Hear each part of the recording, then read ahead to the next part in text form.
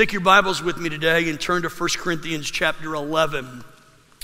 1 Corinthians chapter 11. Today we're dealing with a difficult passage of Scripture.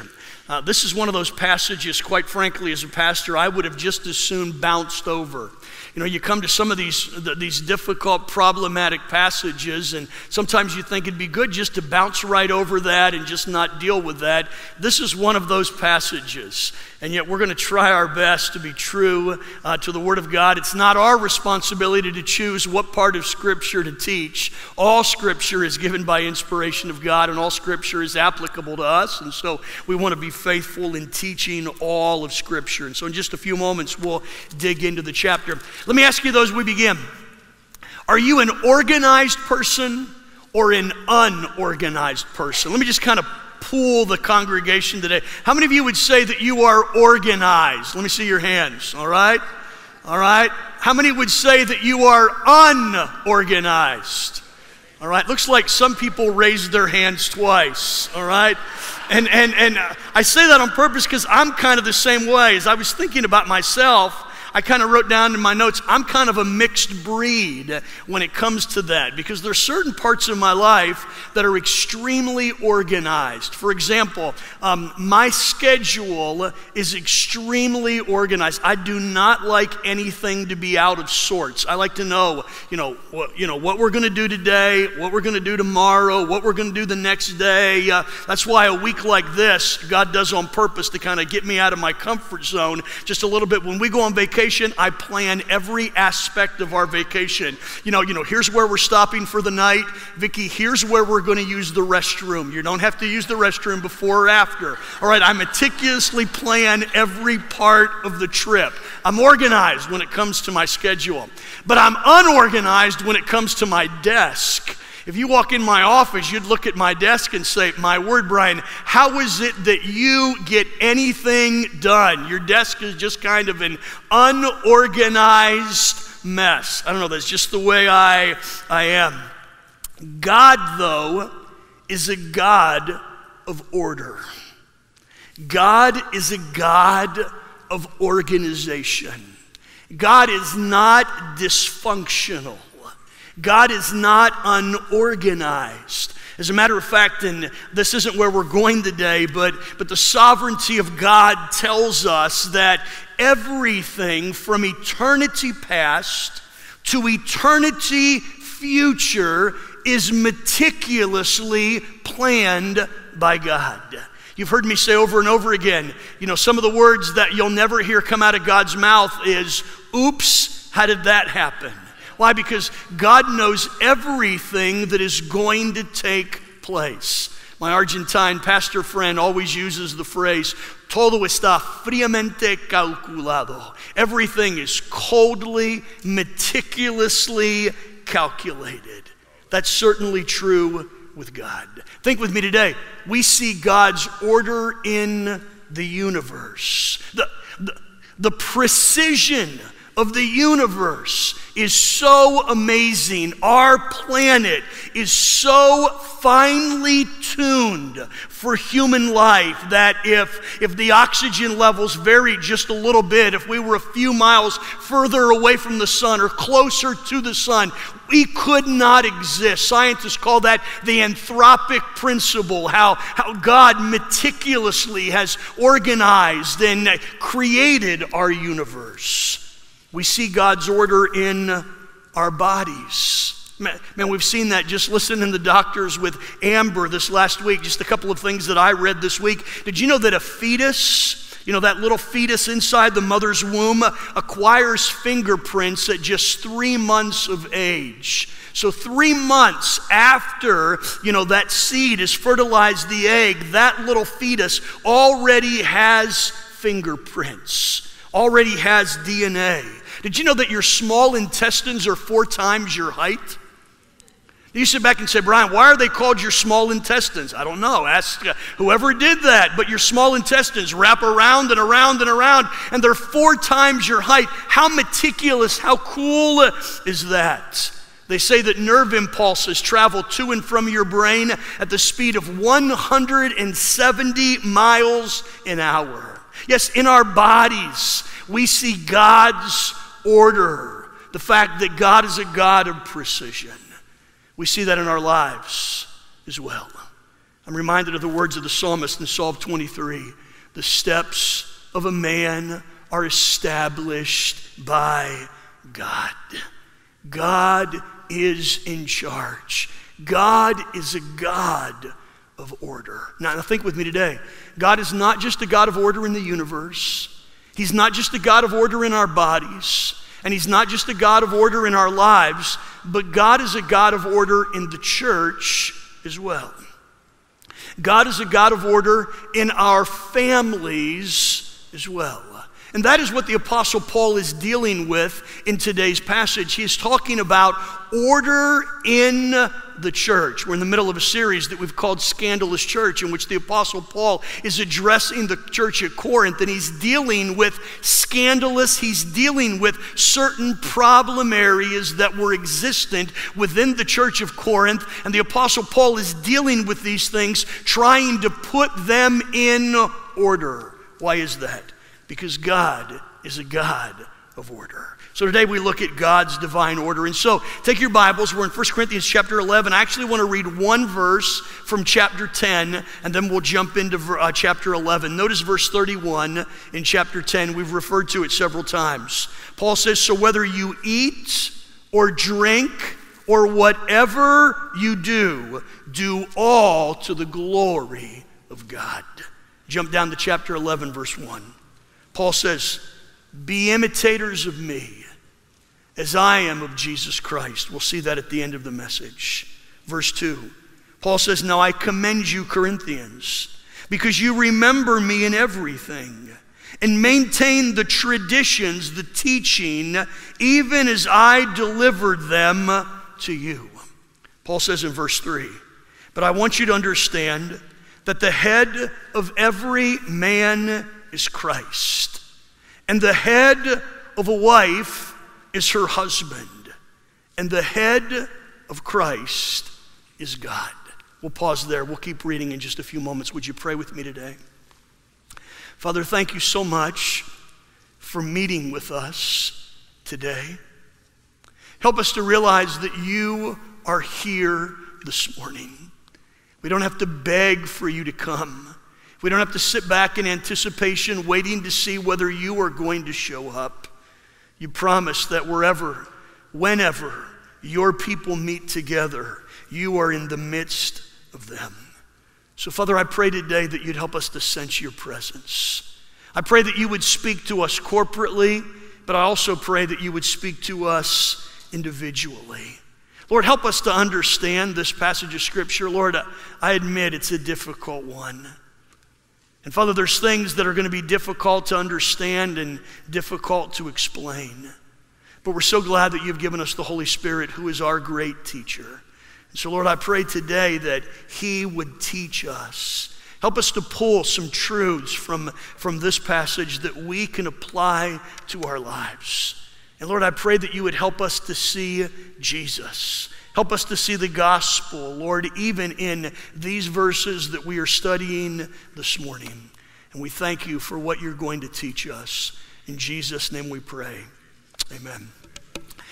I admit this morning that today's passage is not a popular one. And not necessarily the verses we've read, but verses we're probably going to read in just a few moments. The verses that we're going to study today could be, would be, are defined as counter-cultural. By that, to a certain degree, we're swimming upstream today. We're kind of going against the cultural flow.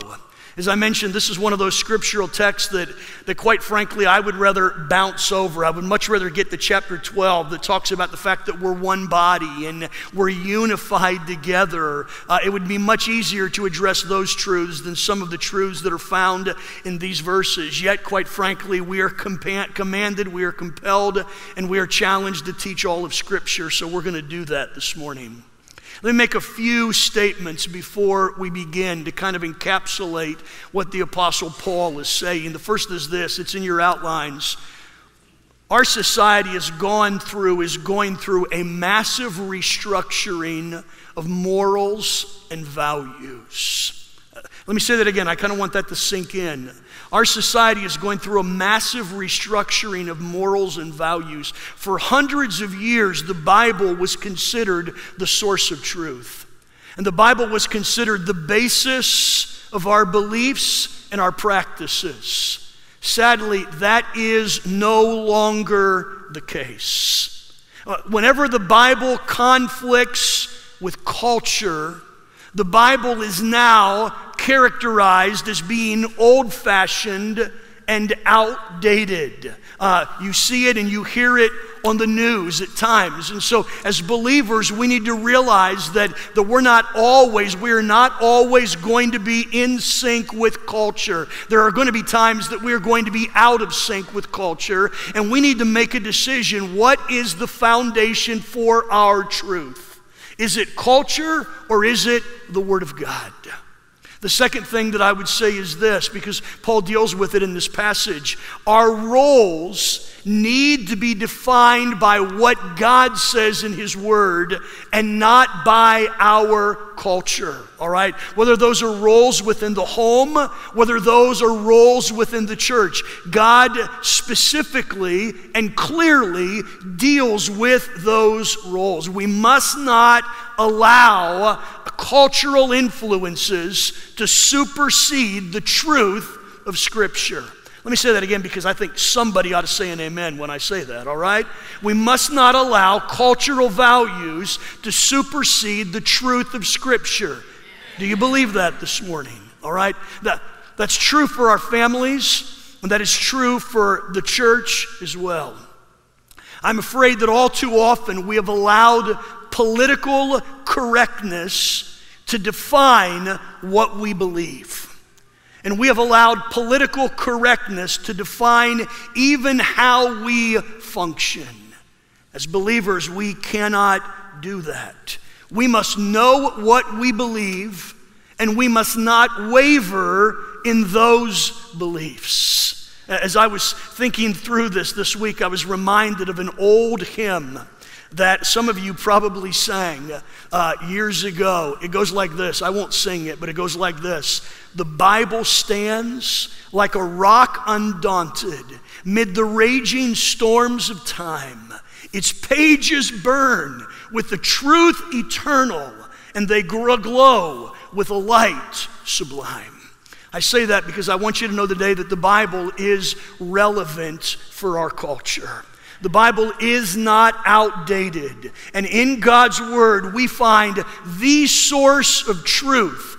We find everything that we need to live and to operate and to function and to be successful. Having said all of that, I say that because within the passage, the Apostle Paul, to a certain degree, is dealing with cultural issues, some cultural issues that might not apply to us, but the long-standing principles do. Now, if you look in your Bibles, whether you have a literal Bible or whether you have it on a tablet or an iPhone, look in your Bibles. The passage, the paragraph, actually begins in verse 2. I know the chapter begins in verse 1 where Paul says, "Be imitators of me, even as I am of Jesus Christ." That sentence actually ends the last paragraph, and a new paragraph begins in verse 2. And notice verse 2, once again, Paul says to the Corinthians, he says, "I commend you because you remember and maintain the traditions that I delivered to you." The word traditions there doesn't necessarily mean, what the way they celebrated Christmas and, all of their cultural things. It's talking about their beliefs. The Apostle Paul is telling the church of Corinth, he says, now, I know I'm criticizing you for a lot of things. He said, but let me commend you that you have maintained the traditions, you have maintained the beliefs that I passed on to you. I say that, and Paul says that for this reason. The scandal of Corinth was not a doctrinal scandal. Let me say that again. The scandal of Corinth was not a doctrinal scandal. It was a practical one. The Corinthians were solid in their beliefs. It was the practical application of those beliefs that caused them problems. They still believed in the divinity of Jesus. They still believed in salvation by grace through faith. Doctrinally, they were solid, but practically, as we are seeing in the passage, they were a mess. Now, let me pause for a second because that's a great application for you and I. Because you and I, we can be orthodox in our beliefs. We can be solid in our orthodoxy, but we can be weak in what we call our orthopraxy. We can be solid in what we believe, and we can be very weak in the way we live out those beliefs on a regular basis. Let me explain what I mean. I meet people all the time that know what they believe. They come in my office and their life is an absolute mess. And I sit back and say, okay, let's start with the principles. Do you believe this? Yes, I believe this. Do you believe this? Yes, I believe this. Do you believe this? Yes, I believe this. They're solid in their beliefs, but they're messed up in putting those beliefs into practice. That's what the Apostle Paul was telling the Corinthians. He said, you know what? I commend you because you maintain the beliefs that I have passed on to you. The problem is not in what you believe. The problem is how you are living out those beliefs. So let me just pause for a second and ask you, have your beliefs transformed your actions? Have your beliefs changed the way you live, the way you talk, the way you think, the way you function? Because orthodoxy should demonstrate itself in orthopraxy. What we believe should be lived out in our everyday lives. Let me just say this. I could pause here and preach for a long time. One of the reasons that the world is not attracted to the gospel is because I am afraid we as Christians do not live out what we believe. We say we believe this on Sunday, but our life from Monday to Friday is completely different. And the world looks at us and says, why would I want what you have? Because your beliefs are not transforming the way that you live. And so that was the scandal of Corinth. The scandal of Corinth was that their beliefs were right, but their life was a disaster. And the way that they were operating ministry was a disaster as well. Now, as we come to verse 3, all of that was introduction, by the way. As we come to verse 3, we see several things that I want you to see. The first is this. If you're following along in your outline, it's this. God is a God of order. God is a God of order. Just as his creation is meticulously ordered, so are God's designs for authority, for leadership, and for worship as well. And so as we come to verse 3, we find that God clearly defines his order of leadership. If you're following along in your outline, it simply says this: the Bible clearly defines God's order of leadership. Let me pause and illustrate what I'm talking about. Here at Hollywood Community Church, we're a little bit of a larger organization. We have a church and we have a school and we have a lot of different ministries. And so several years ago, we thought it was necessary to sit back and make an organizational chart. And so we know, what is the flow of decision making? What is the flow of leadership? And so we have an organizational chart. If we could put our organizational chart up there, you might not see all of those little blocks, but all of those little blocks have people's names and different functions. And if you could see, we are led by an elder board. We believe that's a New Testament model. And so we have an elder board, and the pastor is underneath that. Then you have different elders that have responsibilities and different staff members that have responsibilities underneath each of those. Now, I want you to see that for a reason. I want you to understand. Because even though people are in different places of leadership, and some might have more authority and decision-making in others, none of that indicates that one person has any more value than another person. I want you to catch that, all right? Different responsibilities, but all of us have the exact same value. Whether it's the person who is the senior pastor, or whether it's a deacon or another staff member, or whether it's somebody that's working in our facilities, all of us have different functions, but in the eyes of God, all of us are equal. Do we understand that? And so that's one of the things that the Apostle Paul is describing. In verse 3, we see God's organizational charts. In other words, if God was going to diagram and say, okay, here is the way things are organized, here is my organizational chart. Read verse 3 again with me if you have it. I'm not sure whether we'll put it up on the screens again, but here is verse 3. Paul says this, "But I want you to understand that the head of every man is Christ, and the head of a wife is her husband, and the head of Christ is God." Now let's kind of flesh that out, and let me give you some things to fill in your notes, because the Apostle Paul, and let me invert it just a little bit, because here's what Paul says. Paul says, first of all, God is the head of Christ. I'll talk about what that means in just a moment.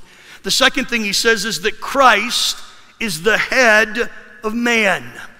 And the third thing that he says is that man, or the husband, is the head of the woman, or of the wife. Now, the word head in the passage is used as a metaphor, and it expresses the idea of leadership. It expresses the idea of authority. Now, be careful to note that the authority, and as a result, the subordination mentioned in the passage, are not referring to essence. They're not referring to the character of the person, but rather they are referring to function. So let me say it another way that might be clear if you're following in your notes. God's order of leadership does not mean that one person has more value than another. I want you to catch that. God's order of leadership does not mean that one person has more value than another. And he actually gives two illustrations in the passage that perfectly illustrate that. And I want us to see these two illustrations. Notice the second one first, because he says, the head of Christ is God. All right? So the head of Jesus Christ, God the Son, is God the Father. Now, think with me. Put your thinking caps on. Are you ready to think this morning? All right? Does that mean that God the Father has more value or is more important than Jesus Christ? Does that mean that God the Father is more powerful than Jesus Christ? I'm not getting an answer. No. Does that mean that God the Father is more compassionate than Jesus Christ? Does that mean that God the Father has more authority and therefore he's able to exert that authority over Jesus Christ? He's more powerful and he was able to subordinate Jesus Christ, and so God the Father is in charge and God the Son is submissive to that. Is that what that means?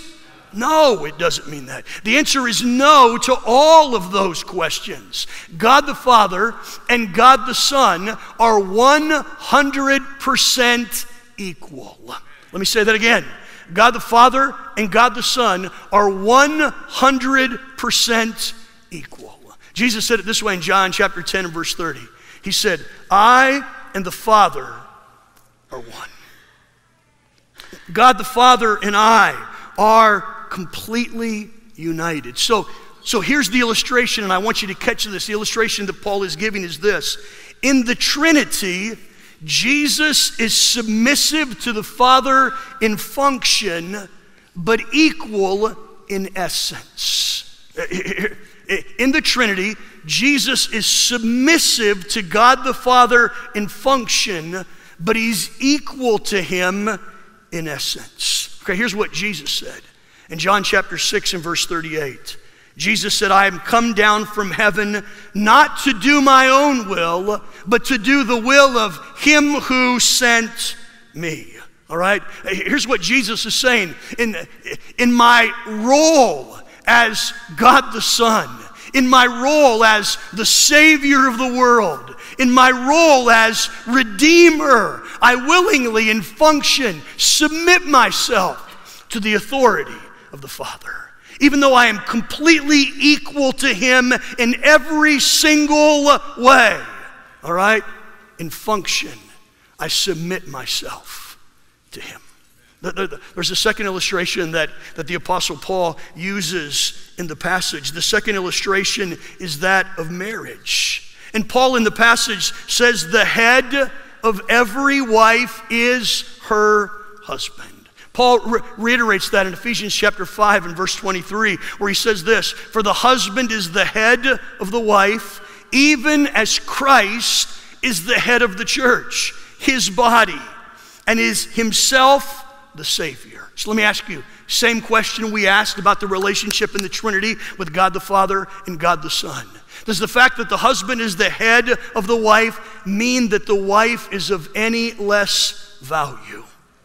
Does it mean that the wife has less intellect? Does it mean that the wife has less significance than the husband?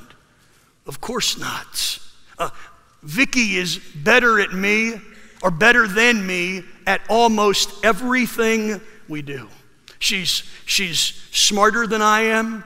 She's certainly prettier than I am. She's more talented than I am. I was sitting back thinking the other day, what are the few things that I can do better than her? And I want you to know, I can beat her at arm wrestling, all right? I do know that. I can beat Vicky at arm wrestling, but other than that, I mean, she is more qualified than me at just about everything else that we do. And so when the Apostle Paul says that the head of the wife is the husband, the Apostle Paul is not saying that's because the husband is superior to the wife. That's because the husband is smarter than the wife. That's because the husband is more talented. No, within marriage, God has established those roles. Just like in the Trinity, and I think one of the greatest illustrations of the marriage relationship is the Trinity relationship. And so if you're following along in your notes, Paul is saying this in the home. The wife is submissive to the husband in function, but equal in essence. Let me say it again. In the home, the wife is submissive to the husband in function, but she is absolutely equal in essence. Here's the simple truth. There can only be one head. A two-headed creature is a monster. Here's what Paul says. Paul says, the husband leads and the wife responds to the husband's leadership. Now I know that sounds authoritarian. I know that sounds Victorian. I know that sounds antiquated, but you got to understand biblical leadership. Because biblical leadership is not dictatorial leadership. Biblical leadership is servant leadership. Jesus illustrated it this way in John chapter 13. Remember, he was meeting with the disciples in the upper room before he went to Golgotha, before he went to Gethsemane, and then he went to the cross. The disciples are there ready to partake of the Passover. And Jesus gets up from the table, lays aside his garment, grabs a bowl, a basin, and grabs a towel, and begins to wash the disciples' feet. I've tried in my mind to illustrate, how that all played out, because the disciples in their pride didn't want to wash each other's feet. I get it. I hate feet. I mean, I wouldn't want to wash anybody else's feet either.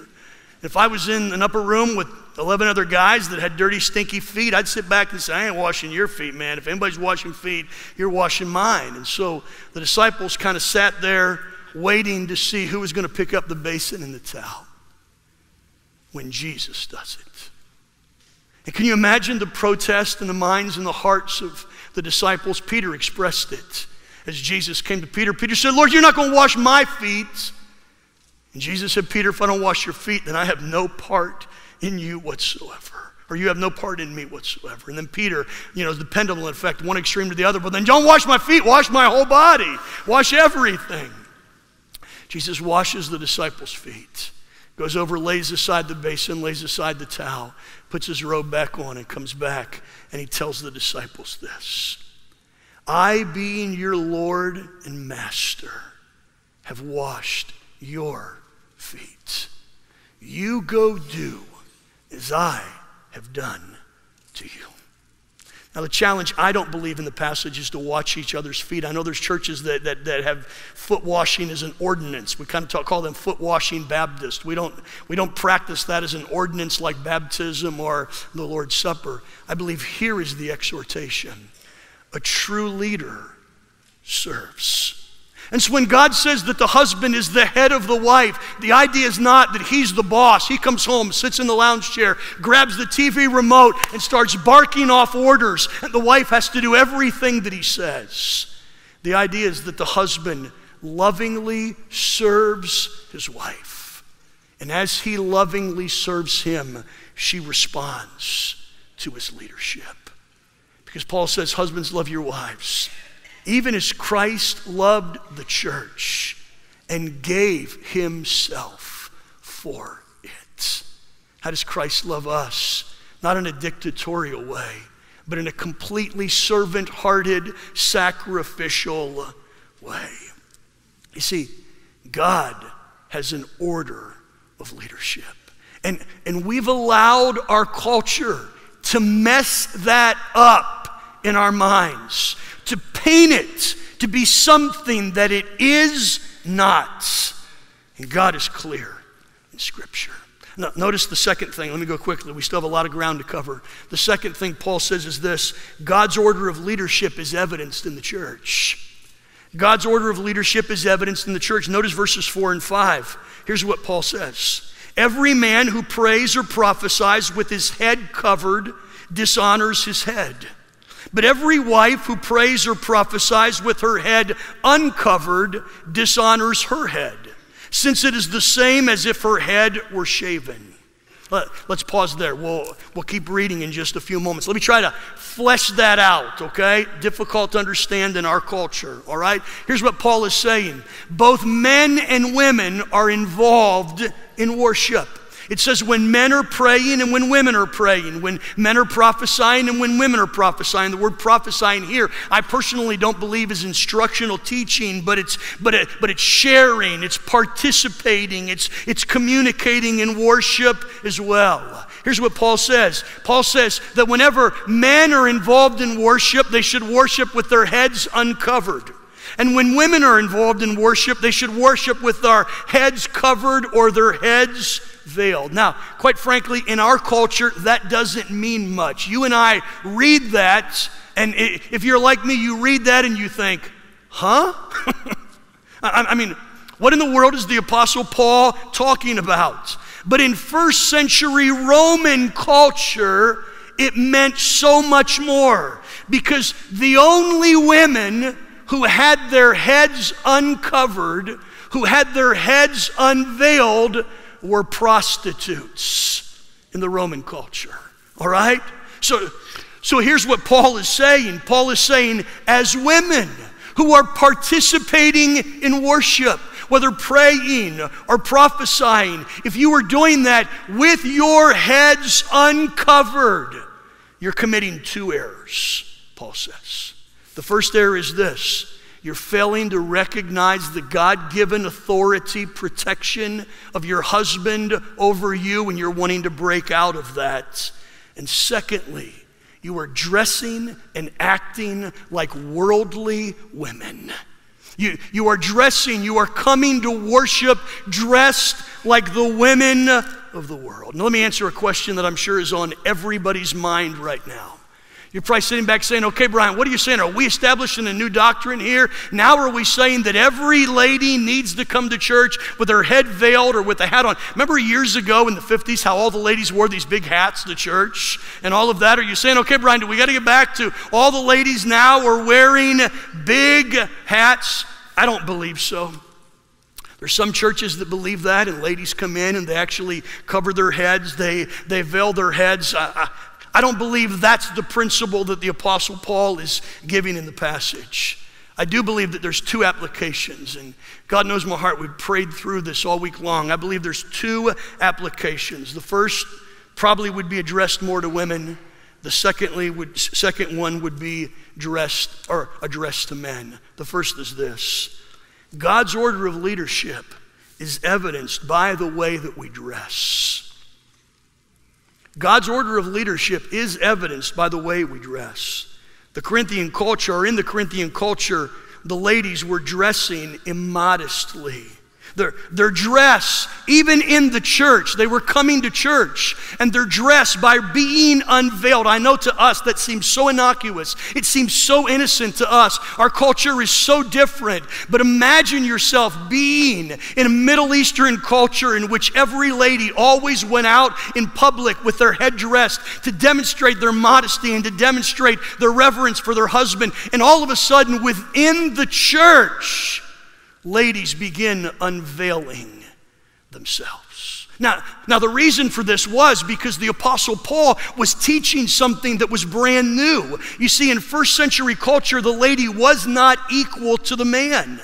And the Apostle Paul had been teaching that in everything, when God looks at us, he doesn't see Jew nor Greek. He doesn't see man nor woman. In God's eyes, men and women are equal. Can I have a lady say amen?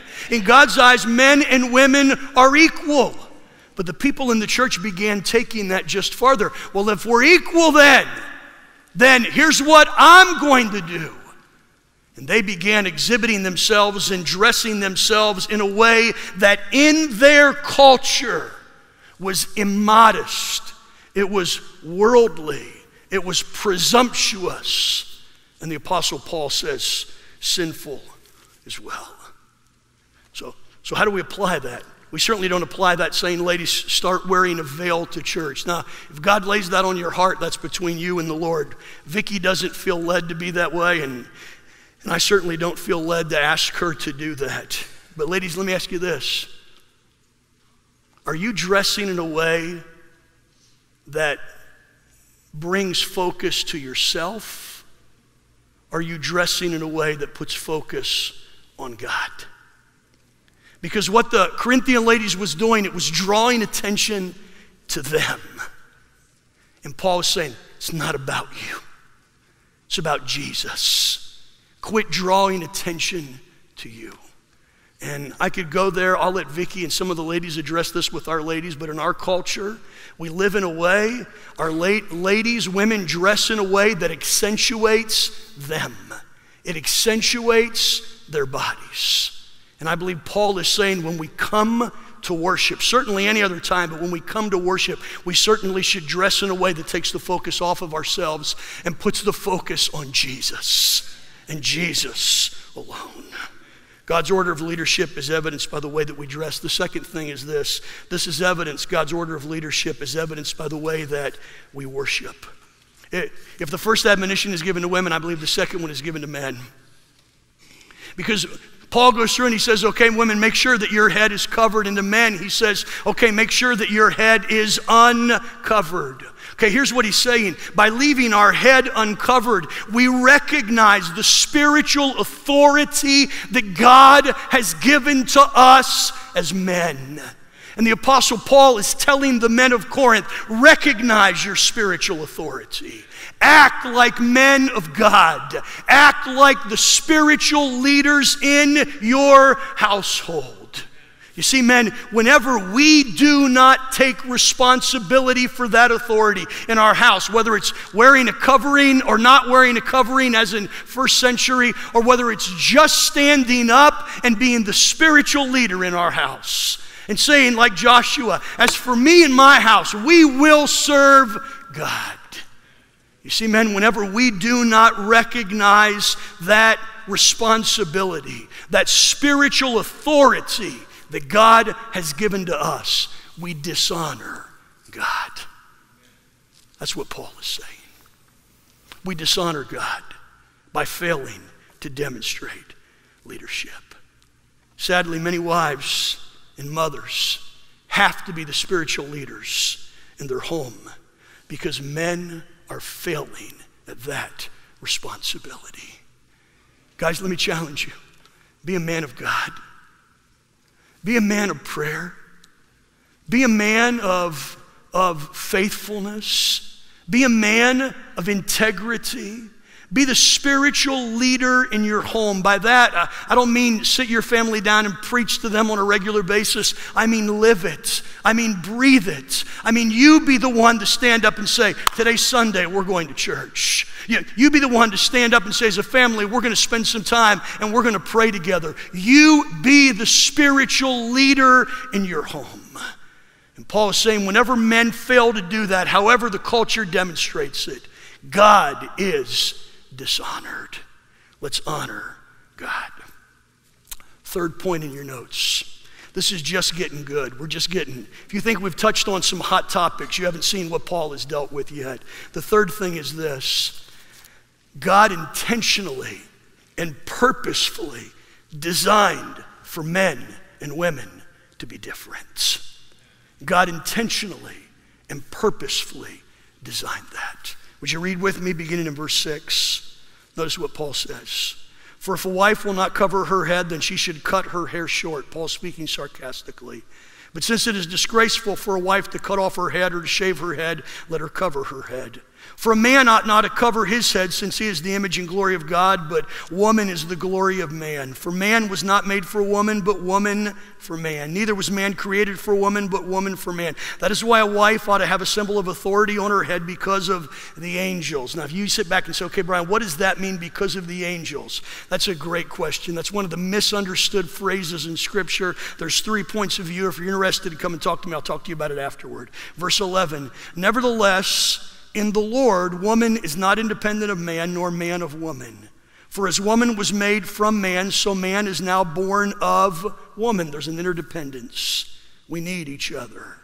Judge for yourselves. Is it proper for a wife to pray to God with her head uncovered? Does not nature itself teach you that if a man wears long hair, it's a disgrace for him? But if a woman has long hair, it is her glory. For her hair is given to her for a covering. If anyone is inclined to be contentious, we have no such practice, nor do the churches of God. Unique passage of Scripture. As far as I know, this is one of the only passages in Scripture that deal with hairstyles. And so hairstylists, take note what the Apostle Paul is saying. As we've already mentioned, the idea of the head being covered or uncovered was a demonstration of submission or authority. It was a demonstration of one's gender. The idea being that men and women were supposed to look different. Men and women were supposed to look different in worship, and men and women were supposed to look different in their lifestyles as well. I know this morning I'm walking on a cultural time bomb.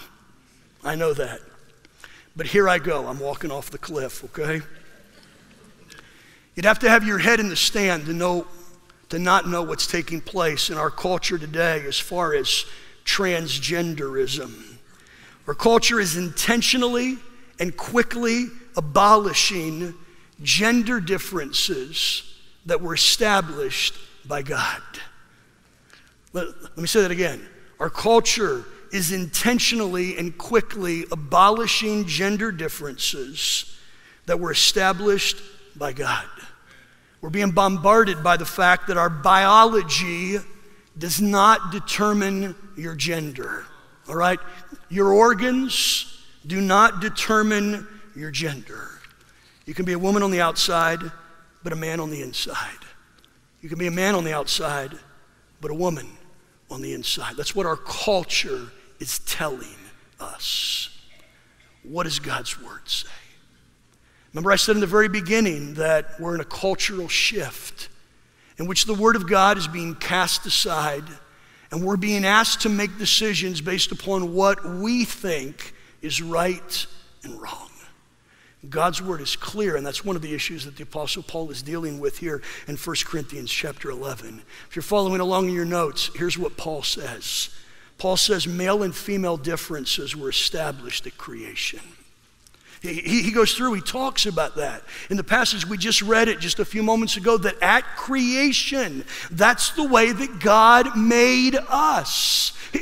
Here are two verses, Genesis chapter 5, verses 1 and 2. Right in the beginning of the Bible, it says this. This is the book of the generations of Adam. When God created man, he made them in his likeness. Male and female, he created them.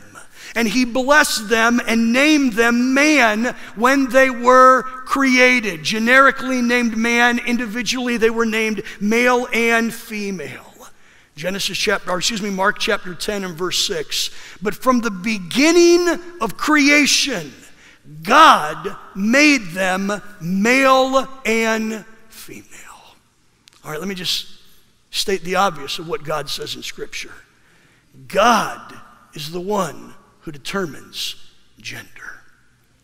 God is the one who determines gender.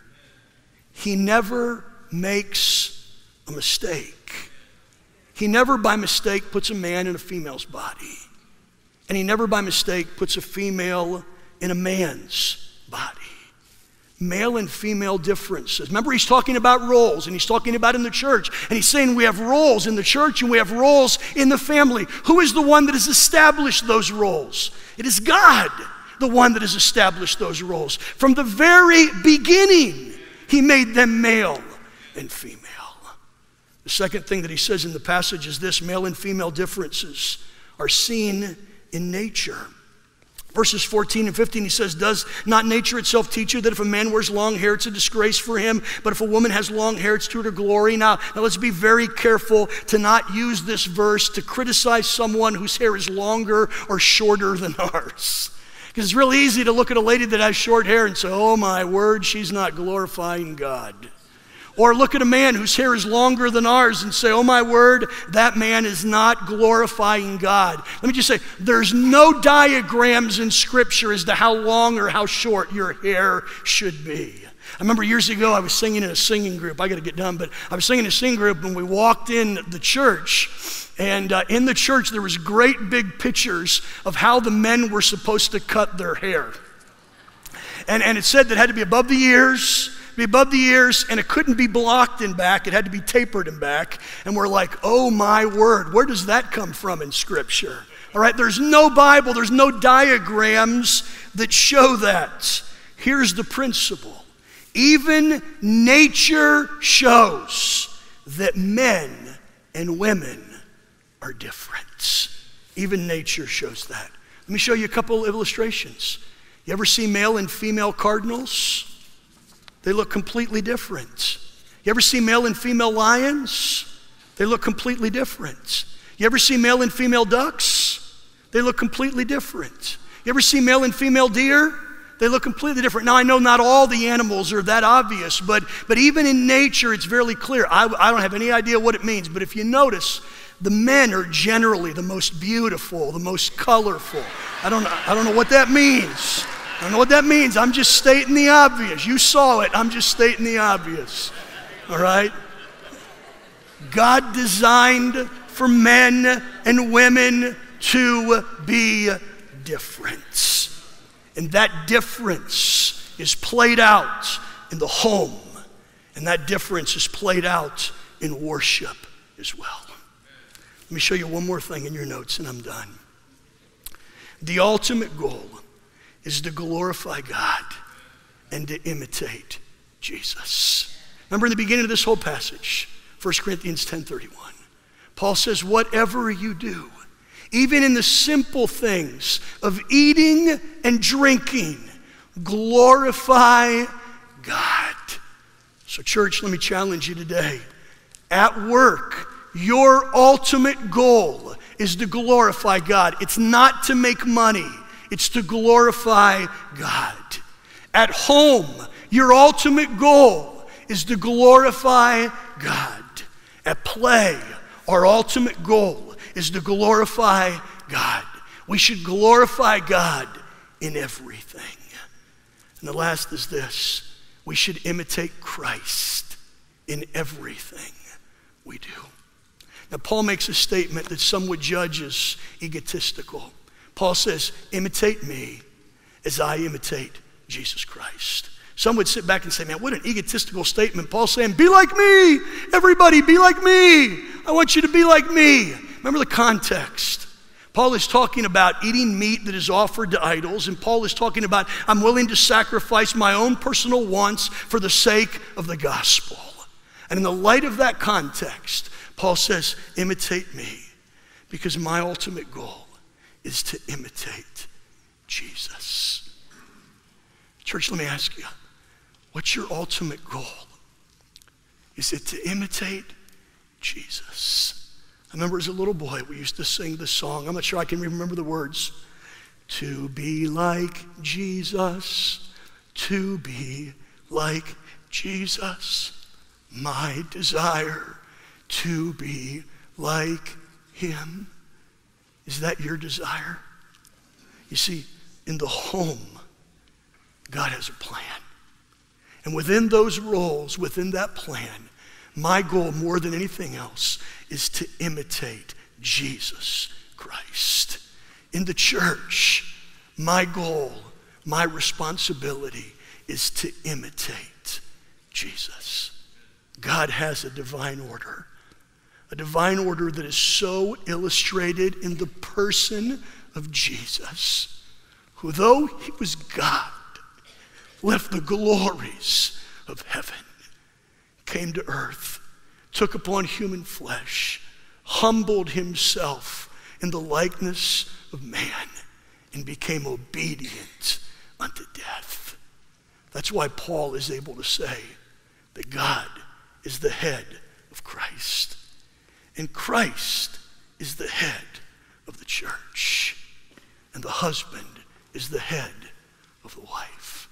You see, to be like Jesus means that I understand my role.